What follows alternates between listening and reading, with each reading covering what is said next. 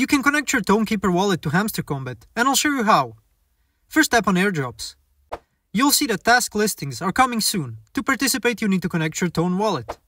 If you have a Tonekeeper wallet set up, tap on connect to your Tone wallet. You'll see options for default Telegram wallets or apps like Tonekeeper. I'll use Tonekeeper. The app will redirect you and ask you for permission to connect to Hamster Kombat.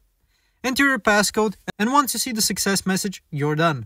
Thanks for watching. If this video was helpful, please like and subscribe to our channel for more tips and tutorials. See you next time.